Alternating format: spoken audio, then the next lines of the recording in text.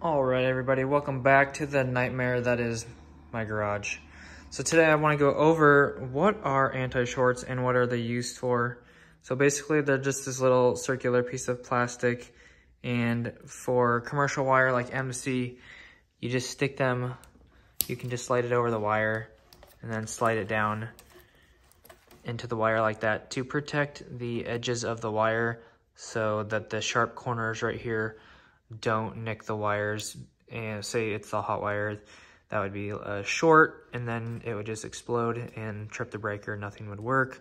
So a lot of people like to use these anti-shorts. Some people are 100% for them, some people are 100% against them, because when you go to put on your MC connector, they do have, most of the new ones have built-in anti-shorts, at least the snap-in ones. So most people are either 50-50 whether they like to use these or they don't like to use these.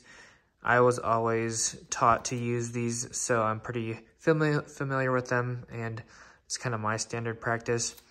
And when you go to put these on, like I said, you can just slide it over the wire because it has this gap right here. But I always make sure that the sharp point is not in that crack. I like to make sure that it is twisted like that, so this sharp piece of metal is on a whole surface right there. So that's basically what an anti-short is. It just is an anti-short piece of plastic that prevents shorts in your wire, like this MC. And they come in little plastic bags like this. They usually come attached to a roll of MC with either like a zip tie or just punctured through a little tie wrap. But they come in little bags like this. These are the ones that usually come with your MC, and there's different sizes. There's number 0s, number 1s, etc.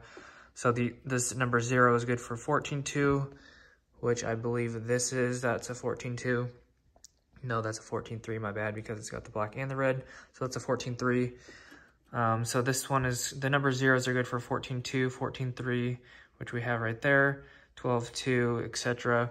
The number 1s are like for 12.2s, 12.3s, and etc. Stuff like that, 10.2s and stuff like that.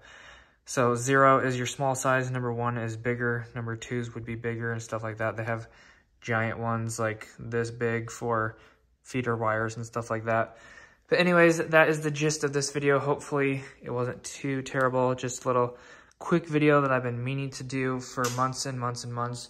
I will go over the MC connectors next, and then from there we can go ahead and start wiring up some stuff back on the wall, making sure that I don't leave any sharp objects to puncture my tires. But anyways, guys, that's it. Thank you guys so much for watching. I appreciate it.